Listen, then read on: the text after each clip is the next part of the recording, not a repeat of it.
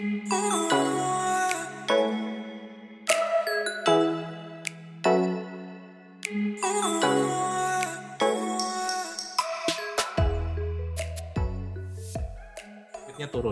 Nah, itu yang perlu hati-hati. Lanjut, kita akan membahas topik utama kita. Jadi, kenapa kok saya bilang jeli dalam melihat laporan keuangan? Karena akan saya tunjukkan hal-hal seperti ini. Pertama, saya akan jelaskan resiko itu datang karena kita tidak tahu apa yang kita lakukan. Ini prinsip yang pertama ya. Jadi kalau kita invest saham, tapi kita tidak meneliti terlebih dahulu, maka yang terjadi adalah ya kita tanggung resikonya sendiri. Kedua, ketika kita baca suatu berita, kemudian ternyata kita tidak melakukan pengecekan sendiri terhadap berita, jangan salahkan berita, salahkan diri kita sendiri. Ini prinsip penting sebagai kita dalam berinvestasi. Dan saya mau jelaskan juga bahwa level paling bawah yang kita investasi di saham adalah kita mengetahui laporan keuangan. Ini level yang paling bawah dalam kita investasi. Saya bisa bilang ini level 1 ya. Kalau yang sama sekali tidak tahu ikut-ikutan ya ini parah ya, ini mungkin level 0. Ya bisa saja sukses ikut-ikutan teman, tapi ya tidak sustainable tentunya ya. Kita kan nyarinya kan yang jangka panjang. Nah, ini tahu laporan keuangan, mungkin tahu model bisnis, atau tahu valuasi, itu level 1. Level 2 itu adalah critical thinking. Nah, ini level kedua, atau decision making. Ini level 2 dalam investasi saham. Jadi, ketika saham ini misalnya turun, apakah kita malah ketakutan dan menjual gitu? Ataukah ada sesuatu yang kita bisa lihat kembali, kenapa kok terjadi penurunan seperti ini, apakah dampaknya permanen atau tidak? Ini adalah proses dari critical thinking. Kita mungkin tahu nanti di laporan keuangan labanya akan turun misalnya 90%. Tapi apakah ada sesuatu yang ada di balik itu yang mungkin orang-orang level 1 tadi itu tidak ketahui? Kalau sering kita bisa menemukan, maka kita bisa masuk di level kedua, yaitu critical thinking, dan juga kita punya decision making. Kalau orang-orang menjual, kita membeli gitu ya. Selama kita punya argumennya benar, itu adalah decision making. Nah, level ketiga, ini adalah level psikologis, emosional, dan kesabaran. Terus ada juga humbleness. Ini level-level yang beyond ini. Level 1, kalau level 1 ini akuntan aja pasti lebih pintar daripada kita. Tapi kenapa kok tidak semua akuntan tuh kaya raya dari investasi di saham? Oke, karena mungkin mereka itu level 1 dan mungkin bahkan mereka tidak terjun, tapi mereka tahu laporan keuangan. Kalau saya bilang saya ini level 2 dan mencoba untuk level 3. Kenapa investor-investor yang tahu laporan keuangan, tahu kualitas, tahu valuasi, bisa punya critical thinking, tapi kok tidak sampai sukses? Karena terhambat di masalah psikologis, emosional, tidak sabar, dan tidak humble, terlalu overconfidence akan analisanya. Nah, ini yang menentukan investor value investing itu kan harusnya simple, baca 5-10 buku pasti bisa semua. Level 2 nanti dengan terjun di saham 2-3 tahun pasti bisa lah. Kita punya critical thinking, decision making. Tapi yang namanya emosi ini memang sangat susah sekali. Orang itu ada baca buku misalnya ya, bagaimana caranya menghasilkan saham-saham yang multi-bagger. Itu ada banyak bukunya ya. Kalau seandainya kita cek ada buku yang 100 to 1, buku bahasa Inggris, mencari saham-saham multi-bagger. Dikatakan bahwa investasi itu untuk mendapatkan saham multi-bagger, itu ada banyak sekali hal-hal yang harus kita lawan. Misalnya ya, saya ceritakan pengalaman saya aja. Baru-baru ini, jadi pengalaman saya baru-baru ini. Ini saham Indopora. Saham Indopora ini saham yang saya sudah teliti dari 2-3 tahun dan saya tahu Indopora ini perusahaan apa. Jadi Indopora ini perusahaan bore pile, perusahaan pondasi. Saya tahu juga kalau direksinya itu, baik komisarisnya maupun CEO-nya itu buyback saham terus setiap bulan. Itu saya tahu. Dan ketika di 6 bulan, itu saham Indopora itu sempat di harga 93. Coba ya, saya tunjukkan ya. Saya coba bukakan HOTS-nya. Nah, saya tunjukkan. Ya, ini memang kecil ya. Jadi saya sempat beli saham Indopora tuh di 95,6. Yang terjadi adalah saya sell di 117, 22,5%. Dan saya belinya tuh cuma sedikit. Karena bisa dilihat ya, keuntungannya sedikit. Tapi kalau seandainya kita lihat di sini, saham Indopora tuh di 1 bulan tuh sempat ke 200. Ini multi bagger. Saya beli di 95, terus sempat di harga 200. Berarti saya sudah melewatkan gain 2 kali lipat. Bukan di saham Bank BNI, bukan di saham Bank BRI, bukan di Unilever, bukan di Astra, tapi di Indopora. Saya sudah lakukan analisa, saya sudah clipping berita-beritanya, saya tahu alasan kenapa perusahaan itu minus, dan saya sudah tahu kalau perusahaan-perusahaan yang dibeli terus sama ownernya, buyback terus dari ownernya, itu pertanda yang bagus gitu loh. Dan saham ini sudah turun dari harga 1.500 sampai ke harga 95. Tapi yang saya tidak punya adalah emosional saya. Saya tidak sabar. Ketika naik dalam 3 hari 30%, yang saya lakukan adalah saya jual dengan keuntungannya sedikit. Coba kalau seandainya saya lebih percaya diri, karena saya sudah analisa segala macamnya, saya melakukan keberanian untuk membeli lebih banyak, dan saya tahan, yang terjadi adalah saya bisa dapat saham multi bagger 1,5 kali lipat, 1,5 kali bagger. Tapi yang terjadi tidak seperti itu. Sehingga janganlah teman-teman itu bermimpi, sobat investor bermimpi, saya mau mencapai apa istilahnya menemukan saham multi bagger kalau sudah naik 20 atau 30% aja gatel ingin jual, atau naik 5% gatel ingin jual. Lupakan multi bagger itu. Karena orang yang bisa dapat multi bagger adalah orang yang punya psikologis yang bisa tahan profitnya sampai ratusan persen atau ribuan persen. Ada suatu ketika misalnya saham tersebut sudah naik 50%, kemudian turun lagi ke 30%, bisa enggak kita melewati pergolakan emosi seperti itu? Mungkin enggak bisa. Nah, ini yang level ketiga ini yang level yang paling tinggi gitu ya. Nah, sekarang balik lagi ke sini. Saya akan coba tunjukkan. Laba bersih Pakuwon Jati anjlok 90,74% karena banyak mall tutup. Ini berita betul atau berita salah kira-kira.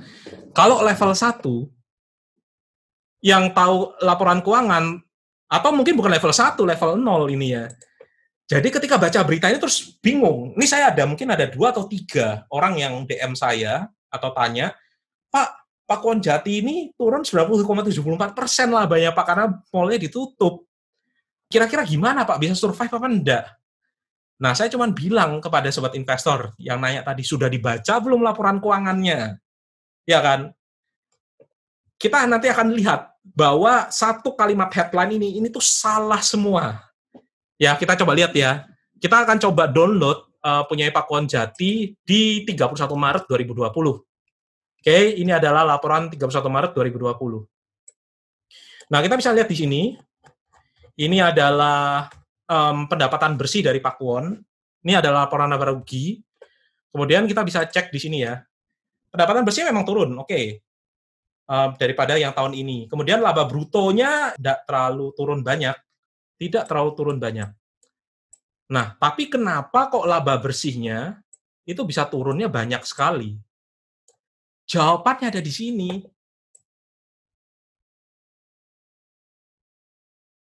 Keuntungan kerugian kurs mata uang asing bersih sebesar 557 miliar.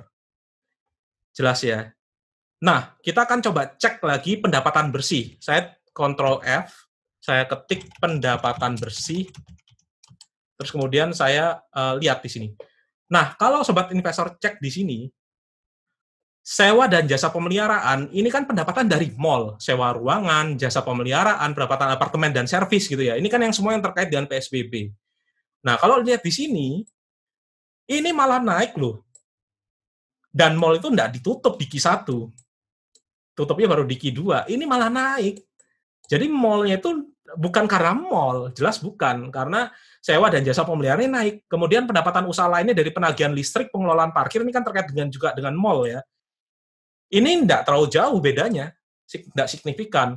Nah, turunnya banyak gara-gara dari mana? Turun banyaknya itu gara-gara penjualan kondominiumnya atau kantor itu turun. Itu bukan dari mall. Itu penjualan kantor, kondominium, itu produk real estate-nya, bukan produk mall-nya. Jadi, berita ini jelas salah, dan ini ditulis oleh ditulis oleh salah satu yang cukup ternama ya, tapi katakan di sini, dilihat sini, karena banyak mall tutup. Nah, ini pertama-tama tolong dicek laporan keuangannya. Saya akan balik. Oke, loh, kalau gitu bahaya dong, Pak, karena dia itu rugi kurs gitu. Wah, hilang 500 miliarnya. Nah, sekarang saya akan coba jelaskan konsep kenapa kok dia bisa sampai rugi kurs. Sobat investor ingat nggak ketika saya tadi tunjukkan liabilitasnya, liabilitas dari Pakuwon ada 3,4 utang obligasi 4 triliun, itu terjadi karena dia itu punya utang dalam dolar. Jelas ya? Nah, kita coba cek kurs rupiah.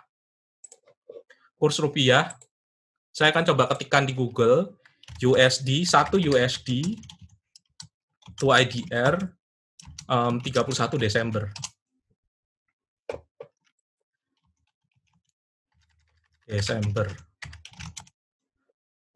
Ya, kita cek di sini ya. Perhatikan ya, sobat investor ya. Kurs USD di 31 Desember itu adalah 13.890. Oke. Sekarang saya akan coba cek kurs di 31 Maret 2020. Nah, kurs di 31 Maret itu adalah 16.347. Kalau kita kurangkan 16.437, kemudian kita kurangkan 13.886, itu ketemulah ada selisih kurs sebesar 2.500. Nah, kalau 2.500 ini saya kalikan 250.000, yang terjadi adalah ada beban sebesar 630, bukan 250.000 ya, 250 juta. Ada selisih kurs sebesar 637 miliar. Nah, ini yang tercatat di sini. Kerugian rugi kurs di sini dia nyatatin 557 ya. Mungkin ada perbedaan kurs BI dan spot, pasar spot. Artinya, apakah ini benar-benar kerugian yang diterima oleh Pakuwon? Ya jelas tidak. Kenapa? Karena utangnya itu dalam USD, tapi laporan keuangan itu dalam rupiah, sehingga perbedaan selisih kurs itu harus dilaporkan. Nah, karena memang perbedaannya begitu signifikan, maka ada kerugian sebesar 557 miliar. Pertanyaannya, apakah 557 miliar ini juga akan sama di Q2? Jawabannya adalah kita cek di Q2 kan 30 Juni. Jadi kalau seandainya kita cek 30 Juni 2020, maka kursnya di 30 Juni adalah 14.225. Kita bisa lakukan perhitungan sederhana di sini. Akan kursnya yang tadinya itu 557 miliar hanya akan berkurang menjadi 84 miliar. Jadi nanti sobat investor jangan kaget ya. Kalau di Q2 tiba-tiba kursnya itu turun dari 557 menjadi 87 miliar. Itu jangan kaget. Loh kok bisa tadi Q1 turunnya minusnya banyak kok bisa nanti kayak gini. Nanti headline-nya akan dipasang oleh si berita. PSBB dibuka, laba saham Pakuwon berkurang ruginya. Pasti nanti orang-orang akan mencari headline yang clickbait gitu. Jadi kita jangan mudah tertipu melihat headline.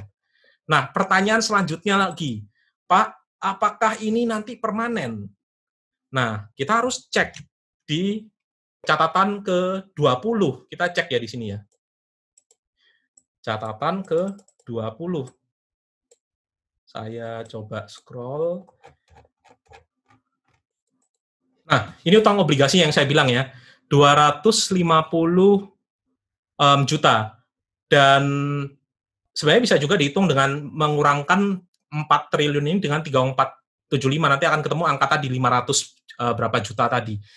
Nah, perhatikan, utang ini akan jatuh tempo di 2024. Jadi apabila selisih kurs itu nantinya terjadi sampai akhir 2024, maka si perusahaan akan mengalami kerugian yang direalisasikan. Karena di 2024 kan jatuh tempo utangnya dan harus dibayar. Nah, pada saat itulah terjadi yang namanya kerugian secara real. Kalau pada saat ini, itu kurs itu adalah floating, naik atau turun. Itu yang pertama ya. Yang kedua, perhatikan, kita itu juga bisa, perusahaan tersebut ketika minjem berutang dalam mata uang asing, dalam USD, perusahaan itu juga bisa membeli yang namanya premi asuransi untuk mengcover resiko kerugian dari nilai selisih tukar. Nah, coba dicek di sini ada yang namanya instrumen keuangan derivatif di nomor 21. Dikatakan bahwa Pakuwon itu sudah membeli premi asuransi untuk melindungi dari nilai tukar. Dia beli di Standard Chartered pada Februari 2017, di mana dia membeli premi kerugian sampai level rupiah itu 15.000. Jelas ya? Jadi apabila pada 2024 kurs dari rupiah itu masih kurang dari 15.000, kerugian itu tidak akan terjadi karena dia punya premi asuransi. Dan juga dia juga beli di Deutsche Bank dengan 16.500 yang dijamin diasuransikan. Nah, apabila memang kursnya itu sampai 17.000 atau 18.000, maka kerugiannya dia itu adalah selisih 17.000 dikurangi 15.000, 17.000 dikurangi 16.500. Artinya sebenarnya aman. Nah, biaya apa yang dikeluarkan oleh Pakuwon? Dia harus membayar premi 0,65% dan 1,3% per tahun. Artinya dia bayar premi sebesar 0,65% dari total pinjamannya tadi yang diasuransikan per tahun, supaya dia dapat proteksi. Jadi apabila nanti rupiah kembali ke 14.500 atau 15.000, ya sobat investor tenang-tenang saja. Karena satu, itu masih floating dan dibayar 2024, dan yang kedua, Pakuwon punya asuransi untuk menjamin hal tersebut. Ini yang sobat investor harus pahami. Jangan kita itu cuman masih di level 0 saja, tapi kita harus tahu critical thinking dan decision making kita. Nah, kalau seandainya utang tersebut kita keluarkan, kita balik ke atas ya, seandainya kita balik ke atas lagi, balik ke sini lagi, ini yang bisa kita lakukan adalah angka ini semua, angka 557 tadi, itu kita bisa masukkan ke dalam laba bersih. Jadi kalau seandainya laba bersihnya ini adalah 123, kita tambahkan aja 557 di sini. Saya tambahkan 557. Jadi 123 saya tambahkan 557. Nah, ketemunya berapa? Ketemunya 680 miliar. Memang turun, tapi tidak seseram yang dibayangkan. Dan dalam perhitungan valuasi Pakuwon, saya juga sudah prediksi, masukkan ke dalam valuasi saya bahwa nanti akan ada penurunan laba bersih sebesar 50%, mungkin saya lupa ingat, nanti bisa dicek di kalkulator finansial kita yang saya sempat share ke sobat investor. Oke ya, jadi ini kasus pertama dari beberapa kasus, nanti saya percepat aja, setelah itu nanti kita masuk ke tanya jawab.